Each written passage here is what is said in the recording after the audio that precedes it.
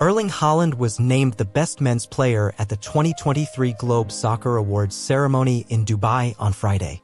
Haaland scored 52 goals in 53 games for Manchester City, helping fire the club to glory in the Premier League, FA Cup and UEFA Champions League. Despite this remarkable achievement, Haaland lost out to Lionel Messi in the vote for both the Ballon d'Or and the Best FIFA Men's Player award.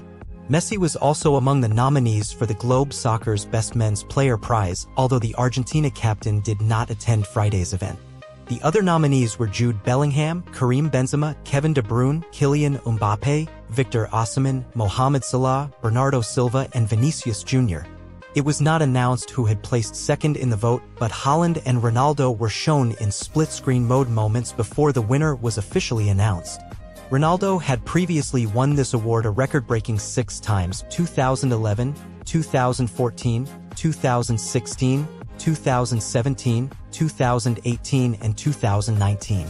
Although he was unable to win it for a 7th occasion, Ronaldo did not leave Friday's party empty-handed. The Al Nassr forward was named Best Middle East Player. He also received the Maradona Award for being the top-scoring player in world football last year, with 54 goals in 59 games for Al Nassr and Portugal. Finally, Ronaldo picked up the fans' favorite Player of the Year award. Barcelona and Spain midfielder Aitana Bonmati won the award for Best Women's Player. Meanwhile, Real Madrid and England youngster Jude Bellingham won the Emerging Player award.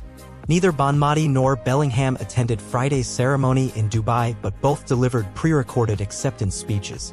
The majority of the awards were decided by 2 votes, a public poll and a vote conducted by a panel of 30 key football industry figures, including Francesco Totti, Iker Casillas, Luis Figo, and Marcelo Lippi.